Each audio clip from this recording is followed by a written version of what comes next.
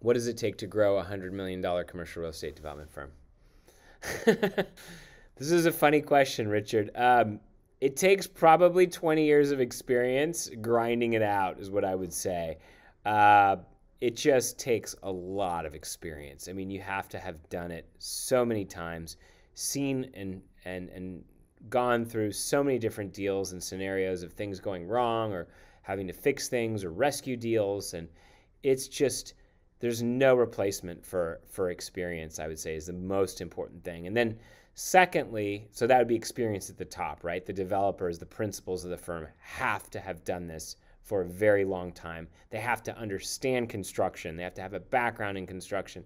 They have to have a background in finance. They have to have experience in finance. They have to have done things and been in the market for a long time, really understand the nuances of the market. All those are critically important. And then from there, once you have that sort of foundation, I would say that the next step is just hiring a really, really sharp team and really bringing in specialists, bringing a chief development officer like we did, who really understands this particular asset class and has very, very deep experience in that one particular asset class, and then letting them manage that entire strategy, um, you know, and do their role.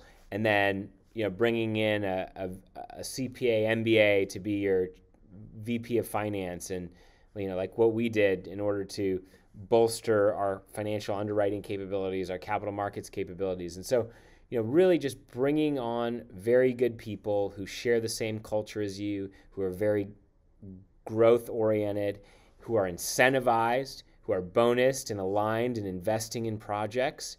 That's another key. I would say if you don't have everybody from the assistant and front desk receptionist to the property manager to all your high level VPs and everybody on board and invested in your projects like we do, you don't have sort of everybody paddling in the same direction, really taking that ownership mentality. This content was created by commercialrealestate.com. Access our community, investment databases, training, and live events by visiting www.commercialrealestate.com.